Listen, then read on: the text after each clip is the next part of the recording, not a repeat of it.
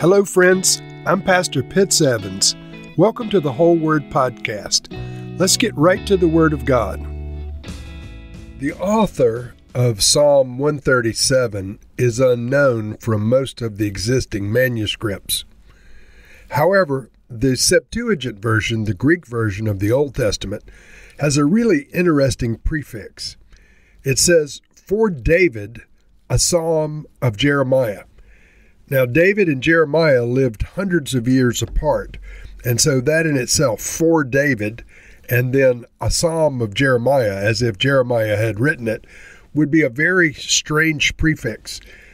But when you consider the content, it's even a little more baffling because it seems to have been written by someone who was in captivity in Babylon and who was forced to do various things, and they recount their experience.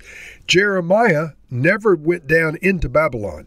He endured the whole siege of Jerusalem from within Jerusalem, and then he was carried down into Egypt against his will.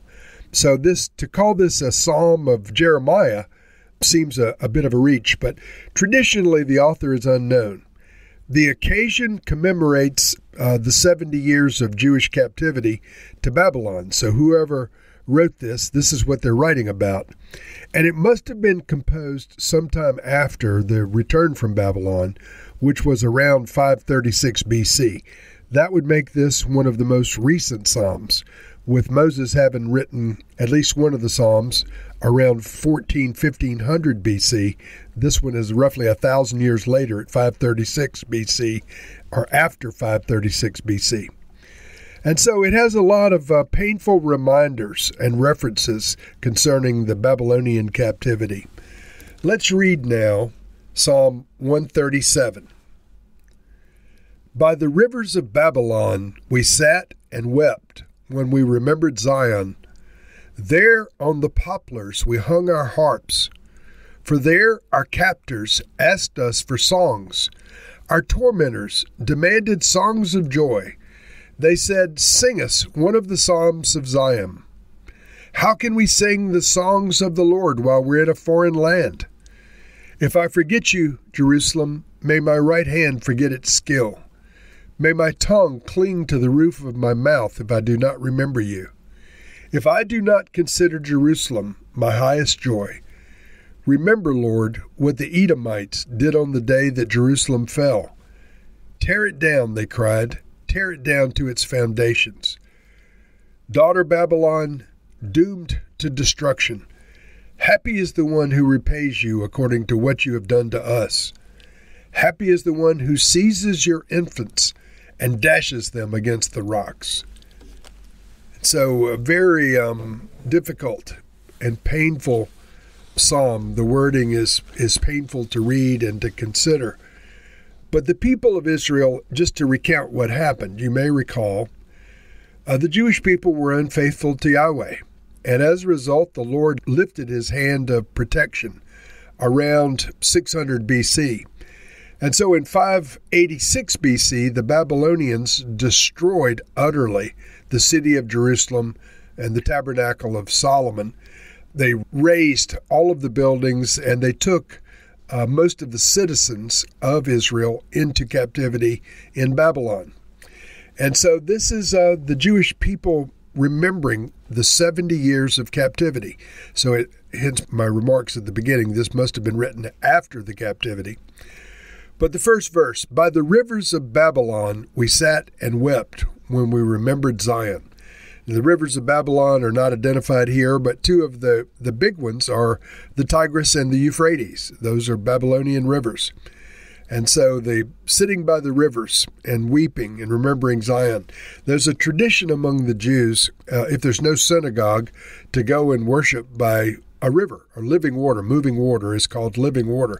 In the New Testament, there's a couple of episodes where the worshipers of Jesus were out worshiping beside rivers because there was no formal place of worship. So it's appropriate that the refugees, when they were in Babylon, would go and worship beside the rivers of Babylon. And what were they doing? They were weeping and they were remembering their homeland. For 70 years, they remembered Zion. Verse 2, there on the poplars we hung our harps, For there our captors asked us to sing. Our tormentors demanded songs of joy. They said, "Sing us one of the songs of Zion." And then the response was, "How can we sing the songs of the Lord while we're in a foreign land?" In other words, you want us to be joyful. You want us to produce the songs musically that we sang when we were happy. We can't do it. And so they hung up their instruments. And there's an interesting story I want to tell you that's aside from this. I do a lot of work personally in the nation of Sierra Leone. Sierra Leone was a country that faced horrible civil war in the 90s. And the signature atrocity was they would come into a town or a village, the rebels would come into a town or a village, they would line up all the citizens, and they would have them draw lots as to which body part would be cut off. And so it could be a hand, an arm, a breast, or head, a leg, a foot, whatever. And in some cases, they just dismembered people in the community. On one occasion, a man that I know today who's a pastor in Sierra Leone at this moment, when he was a boy, they came into his town and they made him dance while they dismembered his entire family. In other words, under threat of death to himself, as a young boy, he was forced to endure the murder of his family before his eyes. And not only that, he was forced to dance in celebration as their tormentors killed them. Now, this song recounting the tears from Babylon and the days of oppression in Babylon, it brings that story to mind. Now, the young man that I'm referring to, by the grace of God, came through that situation and ultimately found the Lord and became a pastor. He's in charge of many churches today, and he's kind of a spiritual son to me. But perhaps there are those who have done things to you against your wishes. Friends, with the Lord's help, there's nothing you can't overcome. But continuing with our psalm, verse 5, the psalmist says, "If I forget you, Jerusalem, may my right hand forget its skill. May my tongue cling to the roof of my mouth if I do not remember you, if I do not consider Jerusalem my highest joy." And so they're remembering that they kept in focus the land of their birth, the Holy Land, while they were in captivity. Then they call on God to punish Edom. Edom was a next-door neighbor to Israel that apparently celebrated their destruction at the hands of the Babylonians. Verse 7, "Remember, Lord, what the Edomites did on the day Jerusalem fell. Tear it down," they cried, "tear it down to its foundations." So they're asking the Lord to look back on that and to respond to the Edomites appropriately.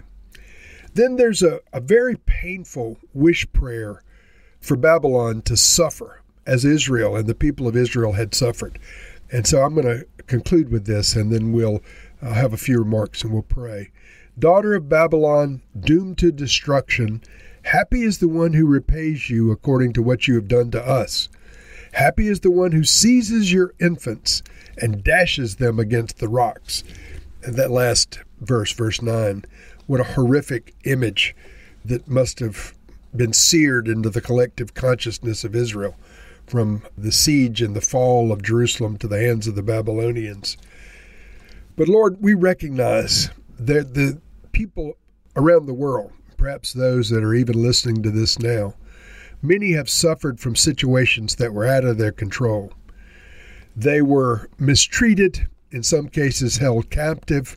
In some places, they dealt with war and oppression and hardship, again, outside of their own control. Lord, we pray for healing and for grace for those who have suffered. Lord, we pray for forgiveness of their captors. May their captors repent and come to their right minds. Lord, for the families of those who have suffered, we pray for grace and healing. Lord, we honor you, and we recognize that the Jewish people, in many ways uniquely in the earth, have suffered at the hands of many nations. May our countries be those who bless them. May we be those who pray for them. And Lord, like the psalmist said, if we forget Jerusalem, may our right hand forget its skill. Lord, may we never forget to pray for the peace of Jerusalem. In Jesus' name, amen.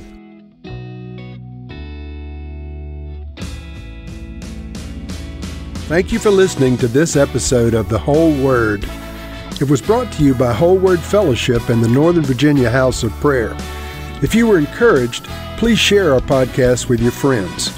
We'd also appreciate it if you'd hit subscribe in your favorite podcast app and take a few moments to write a review.